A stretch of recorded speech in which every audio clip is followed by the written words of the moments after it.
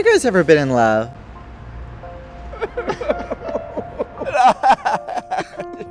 So yeah? Yeah. Wow, I thought you guys were Just what? just sad, lonely gay guys in their 40s who drink leftover wine in their studio apartments while watching Murder, She Wrote reruns. No, honey, no. Maybe that's you, but it's not us. Okay, so why are you crying then? I thought love is supposed to make you feel happy, like a ooey gooey brownie on a rainy afternoon. Till it's gone. I was married. What? His name was Pierre. He was a painter from Paris, France. He had the most delicate, soft hands and the deepest brown eyes, and the way he would unbutton my button-ups was beyond erotic. Wow, now that sounds romantic. Where'd Pierre go? Heaven. Oh. Pete, what's your story? Well, I'm a traveler. Some call me a transient. And I have sailed all the 7 seas.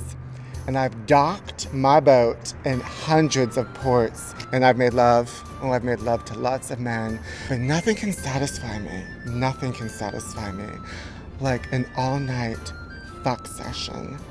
Nothing makes me more happier, and I don't need a man other than that. I don't need a companion, I don't need a boyfriend, I don't need a husband. I'm happy with that. I'm happy with anonymous sex in ports. I know I am. I mean, I am.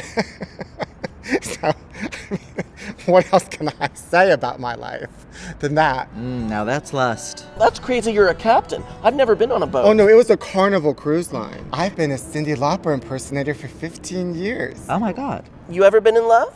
Yes, I have. With who? Myself. I love myself. Sad. Tragic. I've never loved another man. Yikes.